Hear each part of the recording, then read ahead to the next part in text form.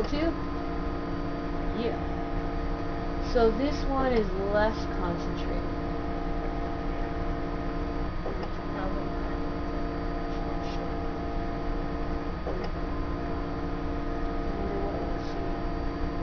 What change we'll see.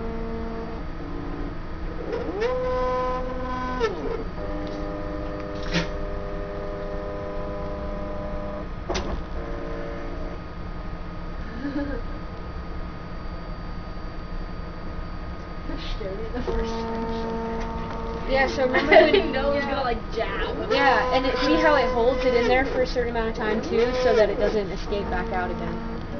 The compounds that you've injected. Now it's just washing.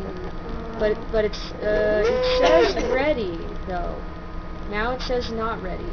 See? Not ready, guys. So it's not doing it. Well, it might just be giving it that 3-minute buffer time. It's stabilizing until it's not ready. Okay, good.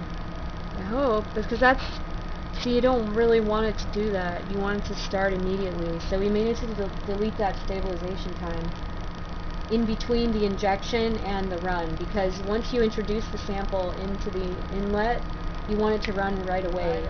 You don't want it to be having some oven stabilization time right at this point right here. Yeah. You want the stabilization time to be before the injection.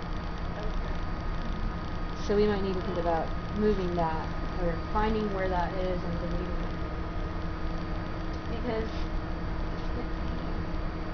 okay, so blue bean's already run, green bean's just working on that one, so why is it saying it's not ready? Is it running another time? Oven, counting down again, yeah. Putting another 2 minutes. Yeah, and then what can happen is your sample could be just like going out here now. So, yeah. Without going in. But, you know, maybe it'll go in.